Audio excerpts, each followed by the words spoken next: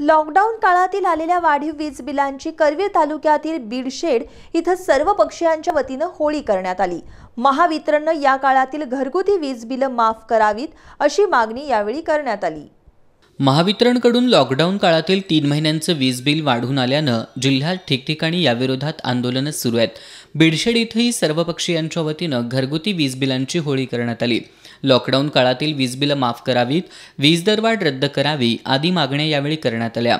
करवीर पंचायत समितीचे माजी सभापती राजेंद्र सूर्यवंशी, महाराष्ट्र राज्य किसान सभेचे सरचिटणीस नामदेवराव गावडे, गोकुळ दूध संघाचे माजी अध्यक्ष विश्वासराव पाटील, भाकपचे जिल्हा सचिव सतीशचंद्र कांबळे, दिनकर सूर्यवंशी, किसान सभेचे जिल्हा सचिव नामदेव पाटील आदींनी मनोगत व्यक्त केली। आंदोलनात पंडित दुर्गुळे, वायके कांबळे, सरदार मोहिते, मधुकर वरुटे, जगदीश पाटील, उत्तमराव पाटील, बळीराम चव्हाण, दत्तात्रय माने, दादा देसाई, पिंटू सावंत आदींनी सहभाग घेतला।